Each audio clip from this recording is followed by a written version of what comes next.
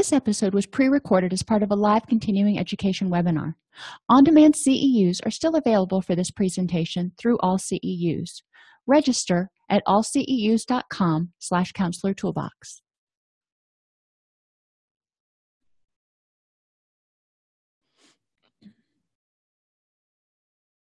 I'd like to welcome everybody to today's presentation, Medical Error Prevention in Comprehensive Integrated Systems of Care. In this presentation, we're going to identify medical errors common in a comprehensive integrated system of care, including pain management, because a lot of us deal with patients who are seeing multiple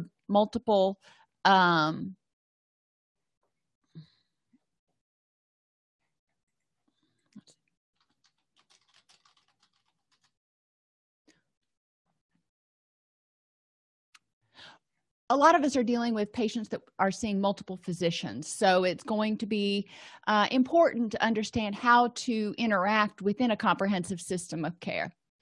We'll discuss how pain influences the comprehensive treatment process, because that's really going to be kind of critical, and we'll identify some of the causes of medical errors on our part, that is, from a mental health clinician's standpoint. What things can we do that might be a problem, or what things do we maybe miss that we need to be doing. We'll describe the effects of medical errors on the patient and family and identify common documentation and communication errors in multidisciplinary teams. We're also going to define what a medical error is, because this is a medical errors prevention course, and identify the factors in a credible root cause analysis. Finally, we'll describe other interventions designed to prevent harm and protect patient safety commonly utilized by therapists. One of the reasons we do this class is because in the state of Florida, almost every licensee that I know of, from nurses to mental health clinicians to social workers, we're all required to have medical error prevention. And I think some other states are kind of jumping on that bandwagon. So what is a medical error? And we're going to take this definition from the National Institute of Medicine. Medical errors can include diagnostic errors, which is errors or delay in diagnosis. It's important to understand that we need to pay attention to what's going on with our patients and make timely referrals for them. A failure to use indicated tests. Now, for a lot of us in mental health, that's really not as crucial. When we talk about an indicated test, though, one thing I will turn your attention to is making sure that when you do see your client every single time, you at least do a mini mental status exam. And it doesn't have to be super interactive. You can even do this in group. I mean, if the person is oriented to person, place, and time, doesn't have suicidal, homicidal ideation that they're espousing, those are all things that you can pretty well glean from a group session as well as an individual session. But we want to make sure that we put in the notes how that person was doing on that particular day. Use of outdated therapy techniques. And in mental health counseling, things aren't necessarily ever totally outdated. There are things that you want to consider in terms of what's the best practice for this particular diagnosis at this point in time, whether we're looking at DBT or CBT or humanistic or psychoanalysis, EMDR. There are a lot of different approaches. Some have or some will be more prevalent for treating certain diagnoses than others. And part of that's going to depend on your training too. And failure to act on the results of monitoring or testing. So if you're doing your mini mental status, even in group, and you notice that one of your group members is not having a good day, seems to be confused, maybe a little bit agitated, and you don't act on that, as we talked about last week, that could be a sign of medication problems. That could be a sign of serotonin syndrome. That could be a sign of intoxication, impending, psychosis or dementia. There are a lot of things that could be coming up if your client has a significant change in status. So you don't want to necessarily just say, well, Jim Bob's having a bad day, we're just gonna hope he's doing better tomorrow. You want to pull him aside and go, tell me what's going on. Another medical error is in the treatment realm, if you will, the error in the performance of procedures or tests. And one of these things, and I will harp on it, is using tests that are not normed for your population. Don't use a test that was normed on college-age white males if you're dealing with an African-American adolescent. And when I say adolescent, I'm thinking under 18, not your older adolescents. It's not normed on that population. You want to make sure that the test you're using is normed and applicable to the population that you're applying it to. Otherwise, you might come up with a lot of false diagnoses or inaccurate indicators. You want to avoid avoidable delays in treatment or responding to abnormal tests. So when somebody comes in for an assessment and you notice that they're struggling, they're having a difficult time staying clean and sober, or they're having a difficult time managing their depressive symptoms, it doesn't give them that warm fuzzy feeling if you go, okay, thanks for coming in for your assessment. You can start treatment 3 weeks from Tuesday. Yeah, no, we missed the boat here. So if we're, getting them into treatment, we do the assessment, we identify that there's a problem, we want to have some sort of recommendation for them. And working in community mental health, I know it's not always a panacea, but you want to have some other alternatives. Are there support groups the person can go to? Can they start seeing an individual therapist while they're waiting to get into IOP? Are there other alternatives so the person who has presented, who theoretically is motivated and in need right now, can start accessing services? If you send them away, not only do they feel like a number that you don't care about them often, but it also risks them decompensating even further. So we want to make sure that we have some kind of referrals to bridge the gap if there's going to be a delay between the assessment and when they can actually start treatment. And using inappropriate or contraindicated care, the type of care. You're not going to necessarily use psychodrama with every patient. You're not going to necessarily use humanistic therapy with every particular client. We want to know from an individual standpoint, from that person's standpoint as an individual, from a cultural standpoint, from a diagnostic standpoint, what is the most appropriate type of care.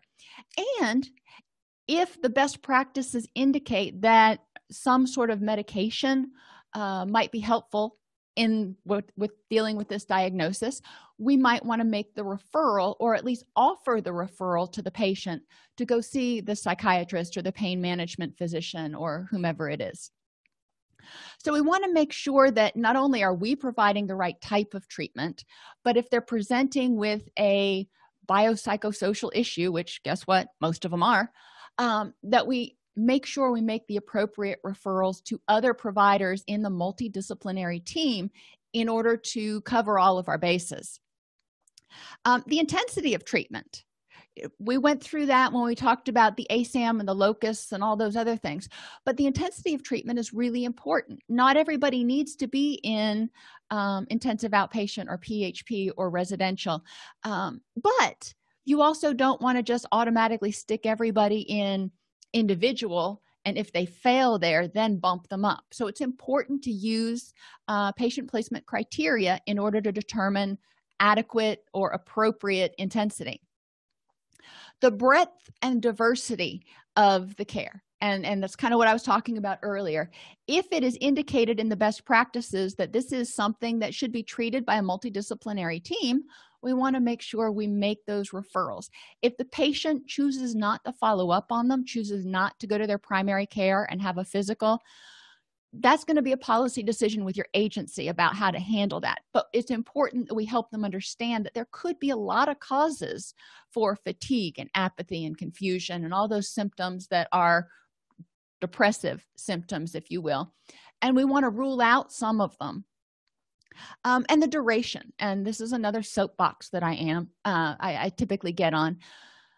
Most patients will reach a maximum gain at that level of care in anywhere from 2 to 3 months, unless there's something severe and persistent going on.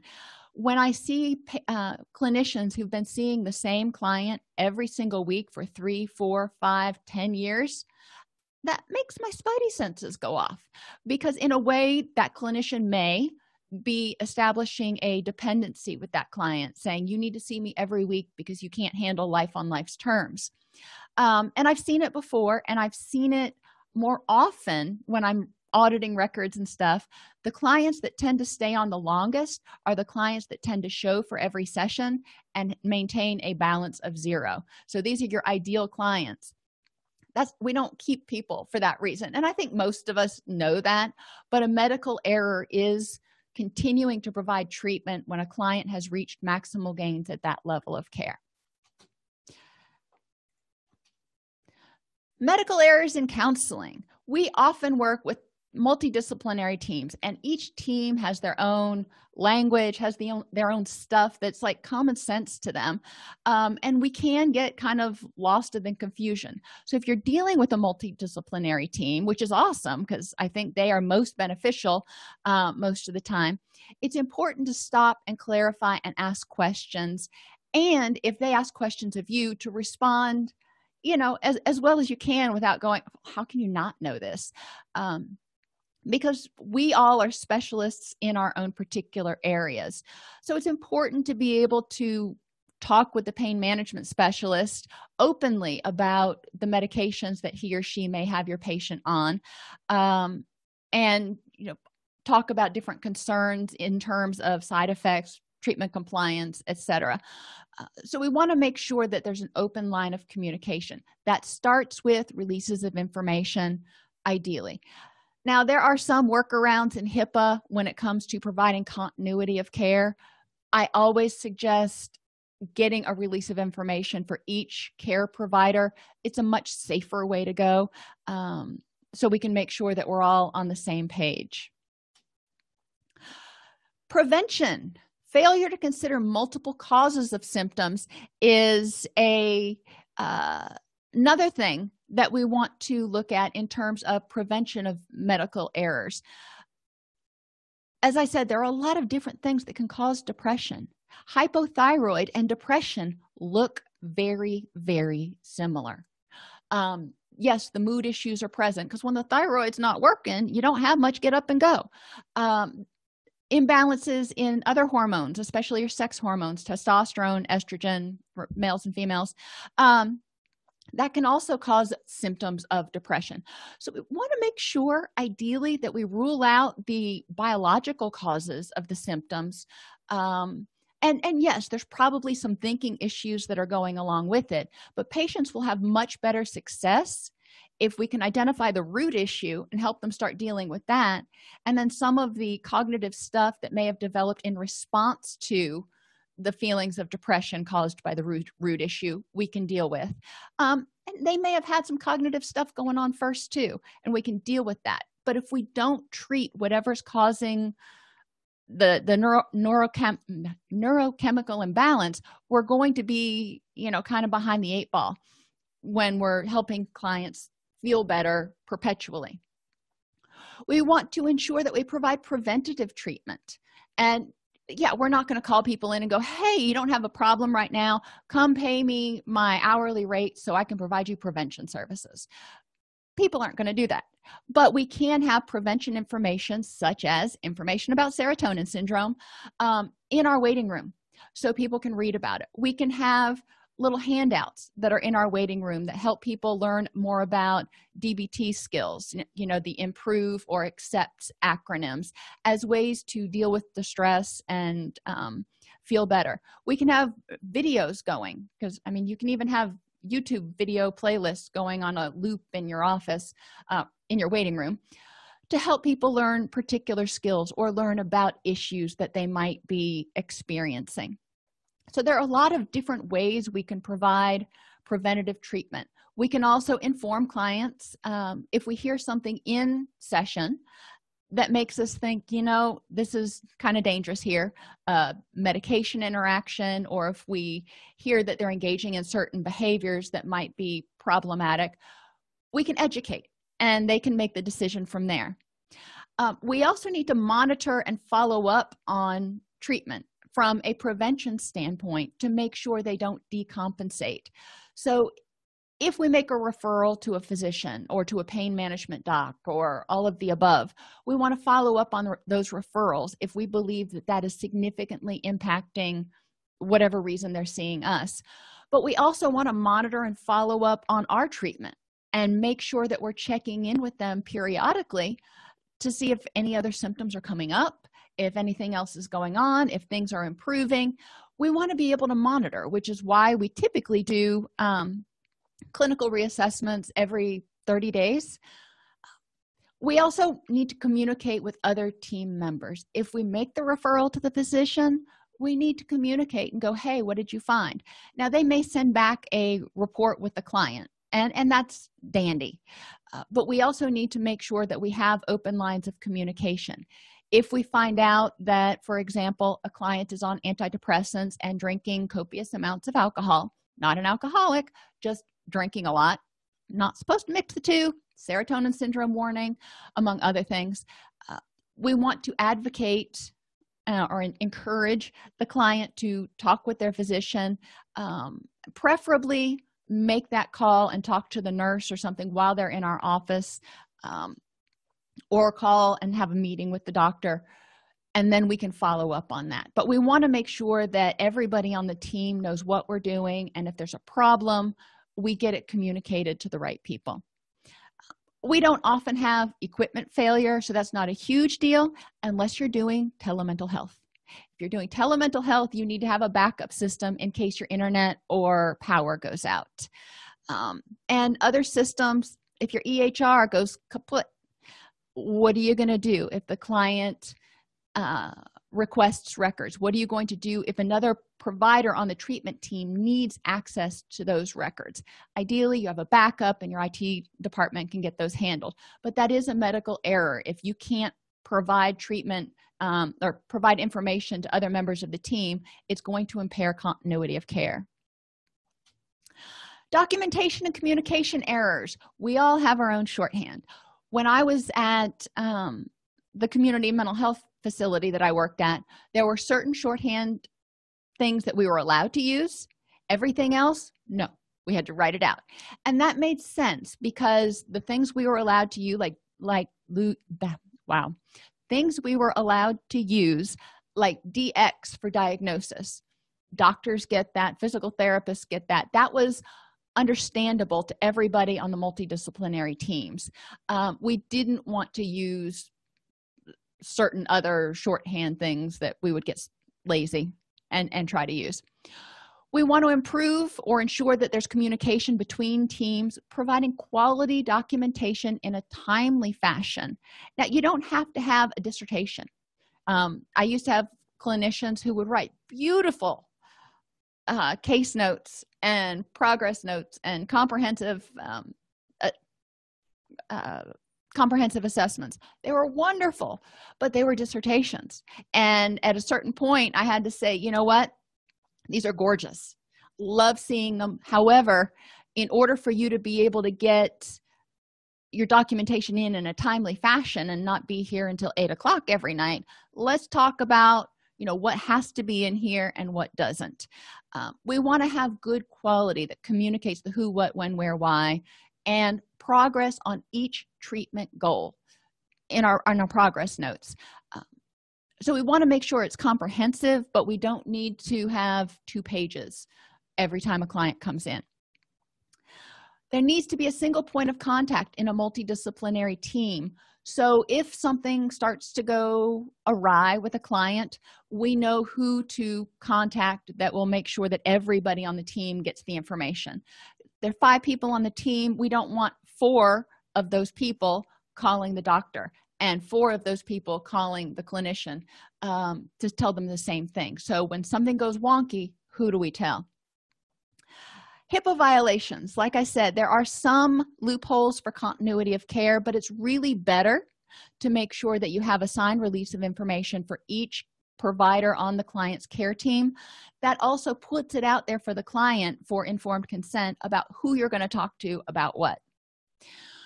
We also don't want to make assumptions without clarification or confirmation about reasons for medications the patient is taking. I've had clients that have been prescribed Seroquel before. Now, Seroquel is a pretty intense atypical antipsychotic, but a lot of the physicians that I used to work with would prescribe it for sleep. So, you could get two very different pictures of a client when you looked at if you just assumed that Seroquel, okay, we must be dealing with some sort of psychosis. No, they were just having a hard time sleeping. We also don't want to assume the causes of pain or distress. We want to ask the client, what is causing this situation that's going on for you right now? Because what's devastating to me may not be devastating to my client, but something else may be. So we want to make sure we have open communication with the client. Too many cooks without a chef. This goes back to having a single point of contact. It's important to get multiple professionals on the team, but we want to make sure that there is one person that is coordinating care. Misdiagnosis or assignment of a false diagnosis. Sometimes misdiagnosis can be used from using the wrong instruments. It can be a mistake. Sometimes the assignment of a false diagnosis is done to increase reimbursability, if that's even a word. So if somebody has depression and alcohol abuse diagnoses, I have seen it before where their primary diagnosis would flip-flop. As soon as they ran out of benefits for one, they would switch over to benefits for the other. Not really kosher. Intimidation. We don't want to intimidate clients to say, you will agree that you've got this diagnosis. Overtreatment, already talked about that. Not only is overtreatment keeping clients in treatment for too long, but also having them go to too many different people, to have a nutritionist and a physical therapist and a massage therapist and an acupuncturist and a this and a that and the other thing, because insurance will pay for it. Well, let's look at what is the least restrictive environment that we can put this person in, and what is it that they feel they need. We don't want to relay false patient personal information. We don't want to lie about anything. Inappropriately sharing or distorting information. Again, usually when I've seen this, it's done to increase the severity or the perception of severity of the problem in order to qualify the person for a higher level of care. Ethical issue on so many different levels, but it also puts a patient in a higher level or a higher level of restriction than they really need, which is not beneficial to the client.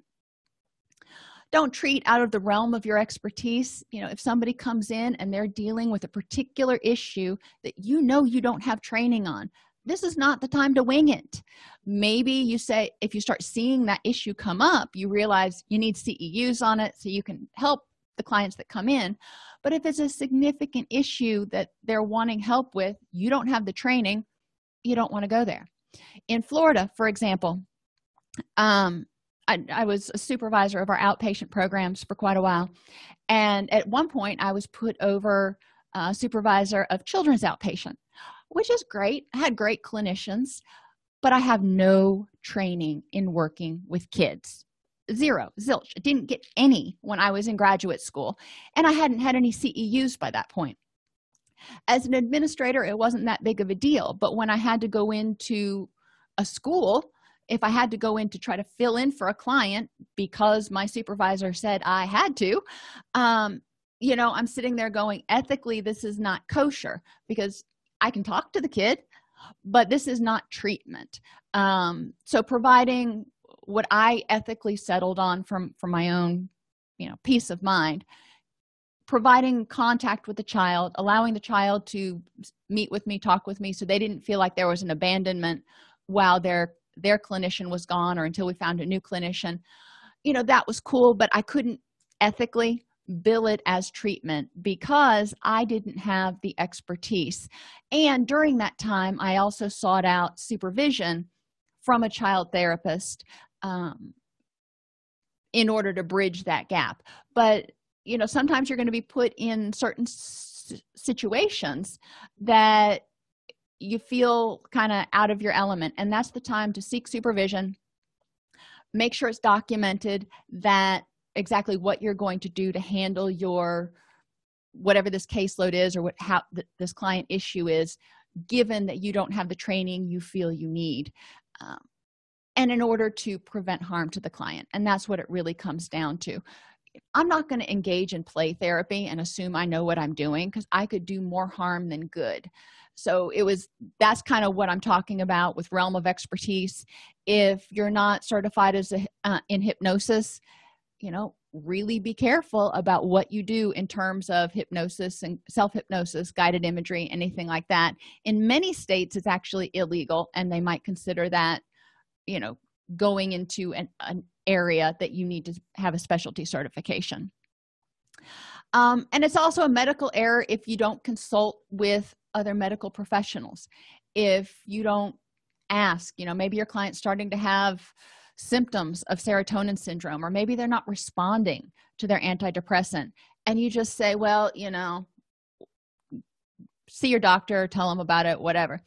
I have found, even working with clients in the facility I worked at, where we had psychiatrists on staff, so it was all the same team, they wouldn't, many times the clients would not advocate for themselves. They got this sort of white coat syndrome, if you will. So many times I would write up a brief bullet point summary of what I was seeing. For the clinicians for the psychiatrists that were on our team, I would put it in the chart because I knew they had to read that. If the person's physician or psychiatrist was outside of our team, I would often give it to the patient and go, here are the talking points, and encourage them to present it to their physician. And most of the times that would go really well, because they felt like, all right, here's what I need to say, and so I don't feel like I'm stammering. And I would also call their physician if they wanted me to, but most of the time I really wanted them to start learning to advocate for themselves. It's important to thoroughly collect background histories and do complete assessments, again, to rule out any other things that might be causing the symptoms, or any other treatment issues that might be concurrent. We need to make sure that we provide a safe and secure physical environment, so clients aren't scared, so clients aren't having problems or getting assaulted in our waiting room or something. And we don't want to recommend inappropriate or dangerous treatment protocols and put people out there recommending things that have not been through clinical trials. It's important that we let them know the risks of any treatment in an informed consent and stick with best practices.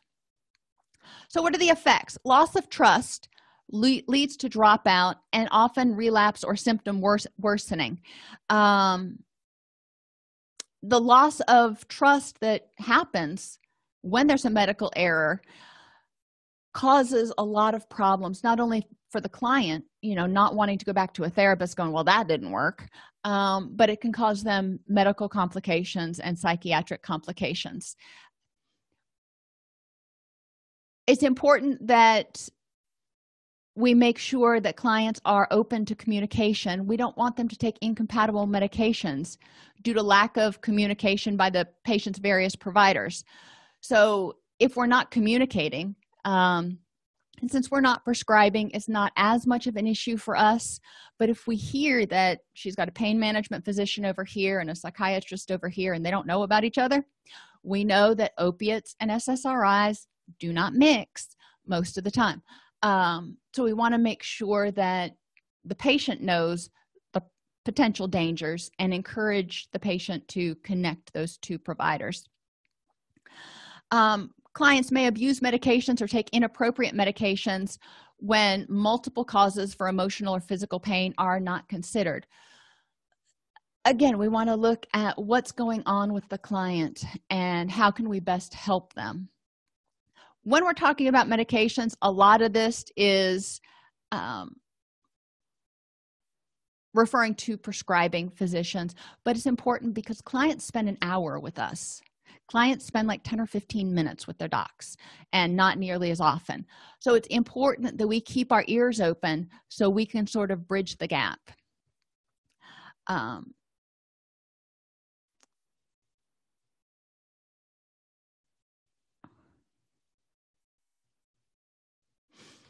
And yes, when you're working in multidisciplinary teams and the team professionals are not within your organization, it can be extremely frustrating to try to get in touch with a doctor or a psychiatrist or a physical therapist. I mean, they've got their own practices. I get it. So it can cause you to have to call a bunch of times. None of that is billable. So if you're in private practice, you're kind of pulling your hair out going, oh my gosh.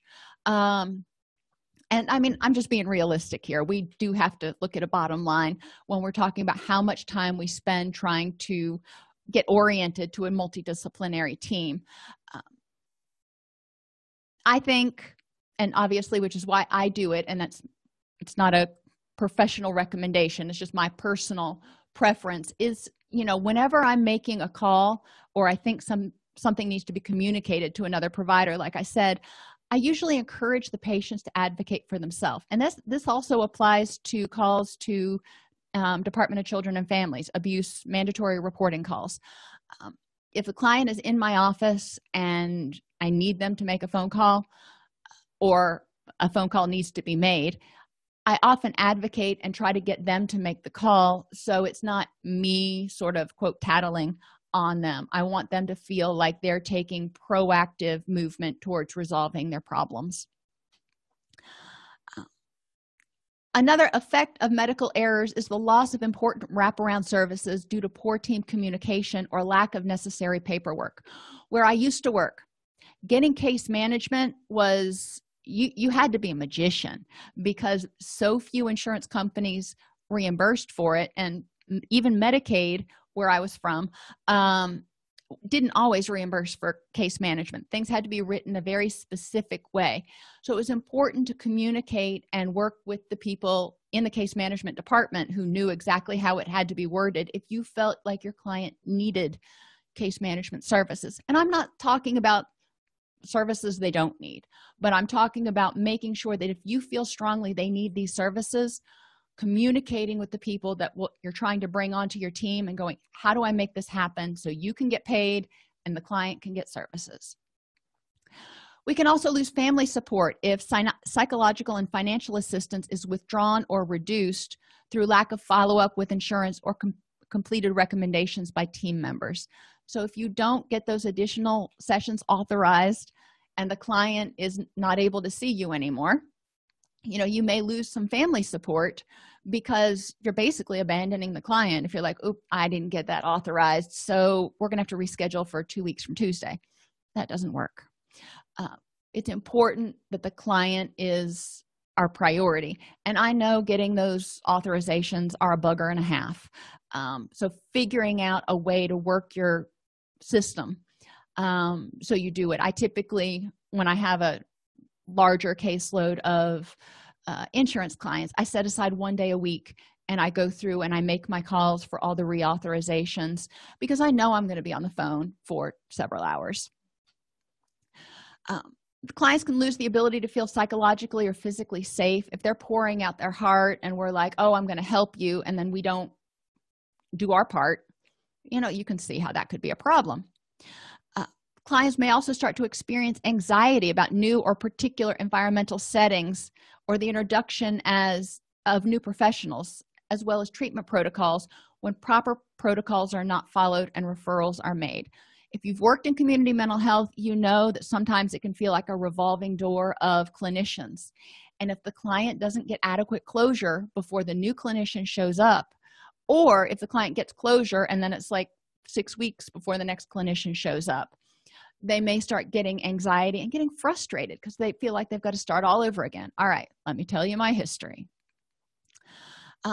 Clients can place themselves in unnecessary physical or emotional danger because of their inability to use sound judgment. If they feel like they are being abandoned, if they don't have someone they can reach out and connect with, they don't have a grounding point, they may be more at risk, which can also worsen existing or create new physical or mental health conditions. We can actually do harm, a lot of harm, to our clients through even their perception of abandonment. If we weren't intending to abandon them, but we don't follow up when they don't come for 3 weeks, can cause harm. Clients can experience trauma as a result of a medical error, which can cause acute stress issues. So if that medical error happens to be, for example, not referring to a physician when there are obvious signs of serotonin syndrome, the client can end up in the hospital and then feel very distrustful of the entire treatment team. Clients may take unnecessary personal risks or cause harm to themselves or others if they are feeling unattended to. And sometimes this is a way of getting attention, going, hello, here I am, I'm not just a number. So we need to look at how the client might feel, and I always try to put myself in the client's shoes. When we say we're going to do something, we need to do it. We need to make sure that, basically treat your clients as if the same way you would want another professional to treat your family members. Common issues when we're talking about pain. More than 50% of patients with pain have concurrent depression, so it is not uncommon for us to see clients in a mental health clinic that are also seeing a pain management physician. Be aware of the different types of pain assessment and pain management techniques that the pain physician might be using, and try to stay up on the current trends. Not that we're going to tell the doctor what to do, but if the client feels like they're stuck and they're not making any progress, not feeling any better with this physician, we can help educate them about other potential things that are out there, and see if they can go talk with their doctor about, well, what do you think about trying this, like physical therapy or yoga or acupuncture. We want to consider how pain influences comprehensive treatment. So from our perspective, pain can influence treatment compliance and motivation. If you've got a client who wakes up every morning and they're in agony all day long, somewhere between a 4 and an 8, it can wax and wane a little bit, and then they go to sleep and they don't sleep well because they're in pain. Yeah, they're probably not going to be overly treatment compliant with their mental health treatment plan because they're doing all they can just to get out of bed in the morning, which may lead to self-medication with illicit drugs or additional over-the-counter medications to try to help relieve the pain. It exacerbates anxiety, depression, and irritability. We know that the combination, if it's there, of serotonin and opiates can prompt serotonin syndrome. We also know that opiates themselves sometimes can do the same thing. So we want to be aware of what's going on, and pain causes sleep disturbances. So if you've got a client who's not getting enough sleep, we know the brain rebalances neurotransmitters when we sleep. So if they're not seeing improvement and they're continuing to have sleep problems, that may be a medical issue that needs to be addressed by the pain management physician or the regular physician. Symptoms requiring urgent action. These are all pretty, of course. Suicidal, homicidal feelings, sudden severe pain, signs of serotonin syndrome, remember, cognitive, autonomic, and neurological symptoms. Head or spine injury. If they fall down in your clinic, or they tell you that they fell down while they were at work and they start acting kind of off, get confused easily, they may have a head injury, and it's important that we ensure that they get referred to a physician. Obviously, bleeding that won't stop is going to be a problem. Swallowing a poison, cool, clammy, pale skin. If they start feeling like that, there's something going on and they need to be referred to a physician. Sudden changes in consciousness or confusion. There's a whole bunch of things that could cause that, none of which we as non-prescribing, non-medical professionals are going to be able to deal with. We need to refer out.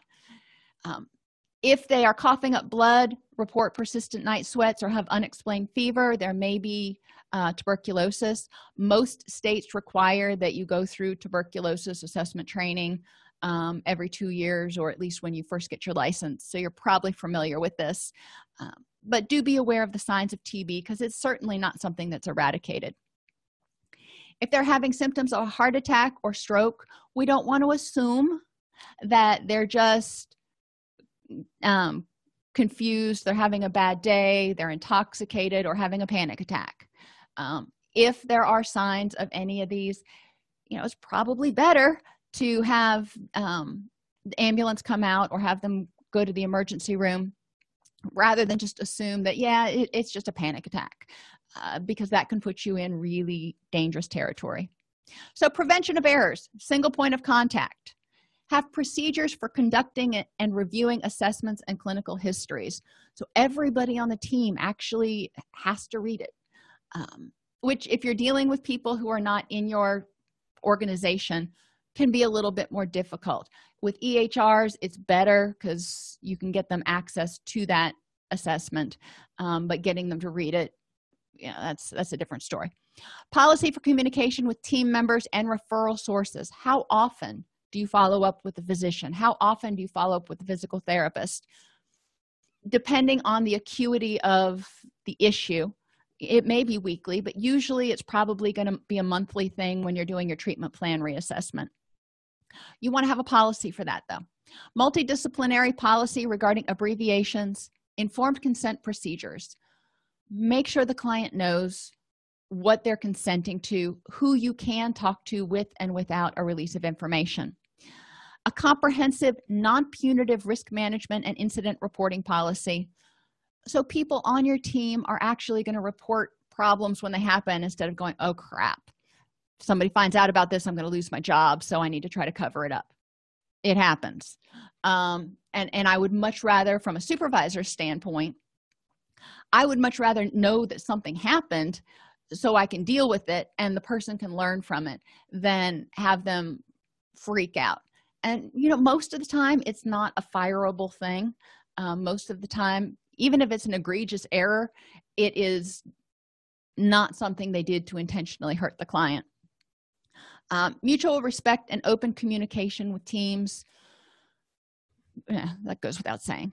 Annual staff training on signs of medical emergencies and emergency procedures. This includes your front desk staff. If you have an office, even a private practice, make sure that your receptionist can identify signs of intoxication, serotonin syndrome, heart attack, stroke.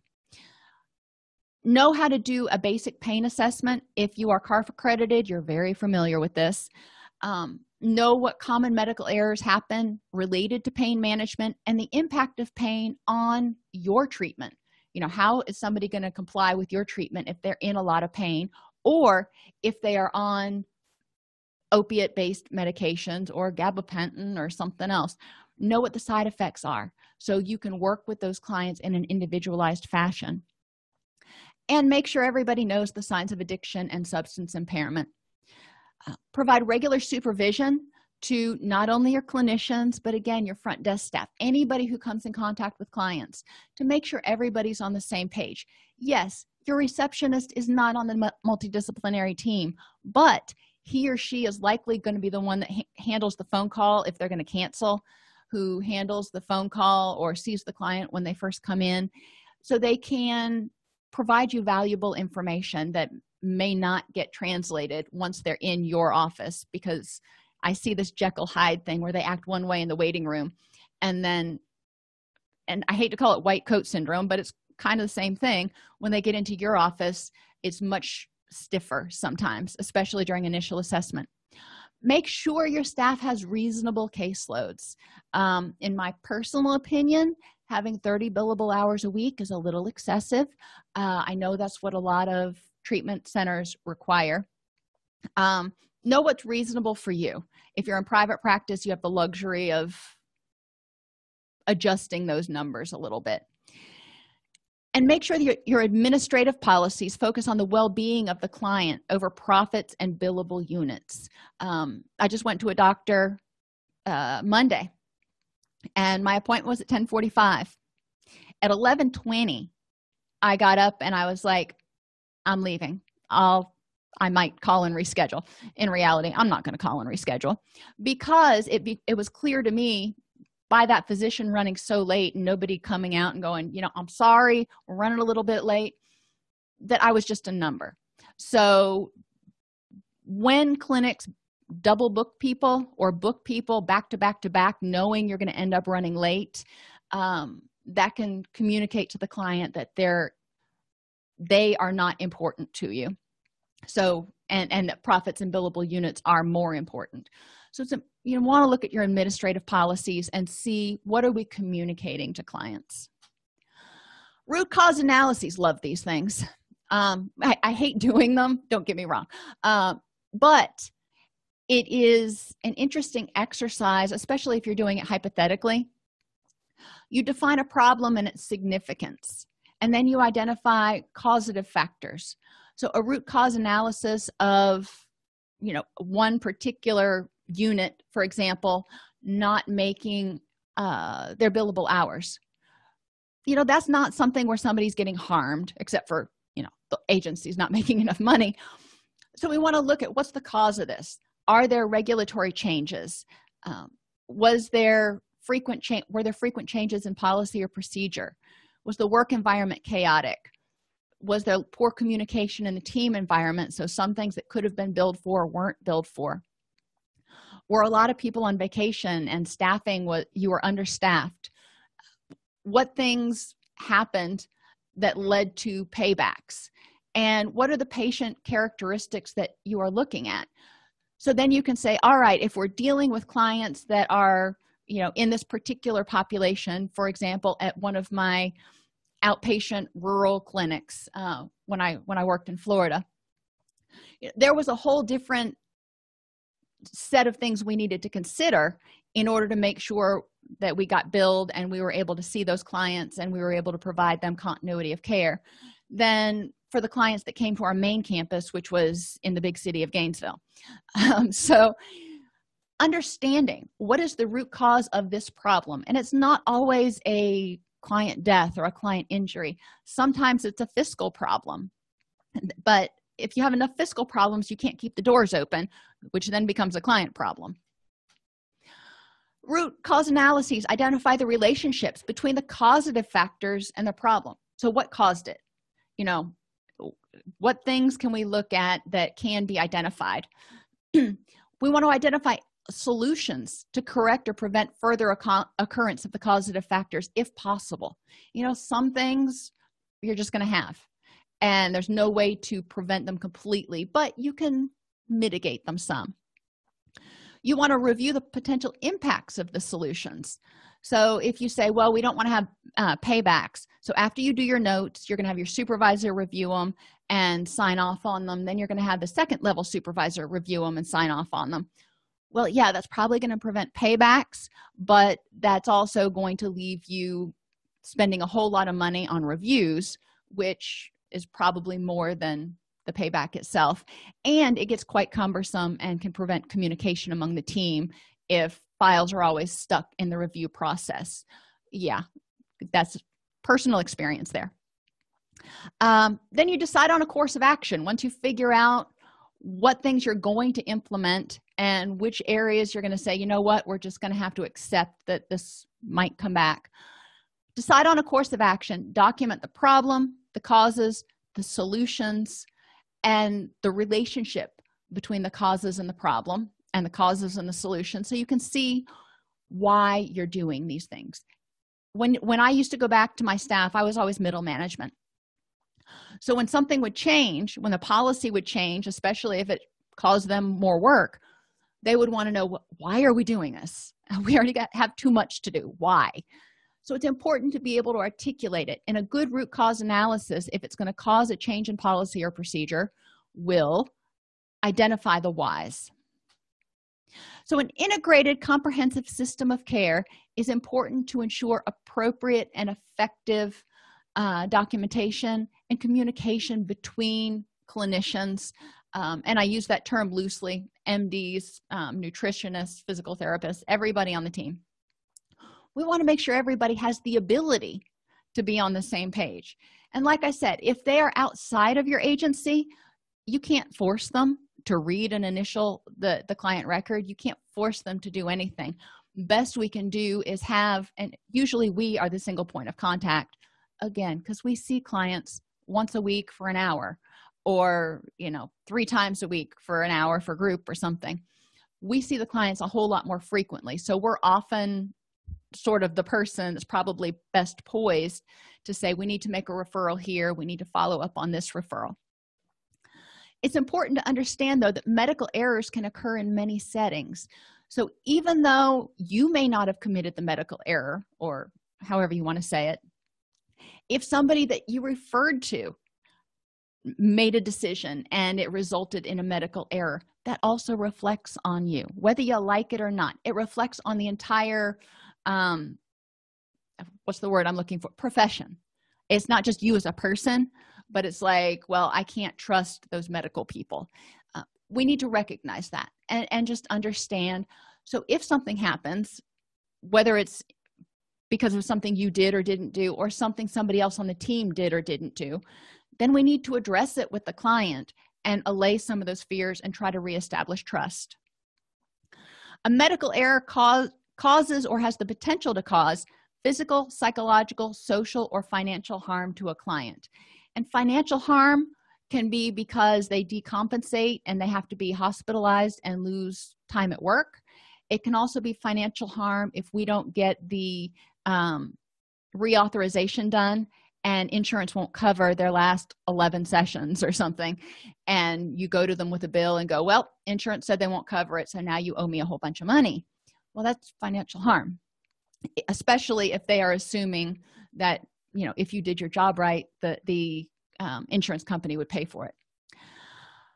We also need to remember that medications can both be a solution and the cause of many problems.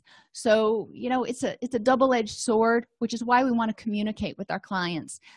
I found working with clients over the years, many of them are more willing to talk with me about problems they're having with their medication or lack of improvement even when they're on a medication than they are with the physician. And their feeling is, well, my physician knows best, so if they say this is what I need to be on, it's what I need to be on. And yeah, that might be true. The physician definitely is much more educated in terms of medical stuff, but they, the client, are much more educated in terms of what works for them. They've lived in their own skin for 20, 30, 40 years. They know what works, and if they don't feel that it's improving, you know, we can educate them. Like with SSRIs, it may take 6 to 8 weeks to really feel an improvement. But by the same token, if there are what my son's physician used to call unacceptable side effects that would lead to treatment discontinuation or noncompliance, we want to make sure that they understand that it's okay to tell your doctor, this isn't working for me, and actually encourage them. And, you know, we're not going to go to the appointment with them most likely, but we can provide them a written synopsis. We can, if they want us to, reach out to their physician, let them know that there might be a problem, maybe send them a secure email with the chart notes or summary indicating that there's a problem, so they are aware of it. So there are things we can do. You just have to figure out what you have the time and ability to do in order to facilitate communication and help your clients feel empowered to take control of their own treatment. Professionals must be aware of the signs of medical emergencies. A comprehensive risk management plan is essential to the prevention of medical errors. And we do have videos on our YouTube channel on risk management and disaster planning. You know, I think it's important. Both of those things are really important, whether you're in a single person private practice or in a community mental health center. So understand what potential risks are there so you can do a root cause analysis on those things and prevent them so they don't ever have an opportunity to negatively impact your clients. Effective root cause analysis examines the identifiable and preventable causes of problems, identifies any solutions that are realistic, documents and implements them. Are there any questions?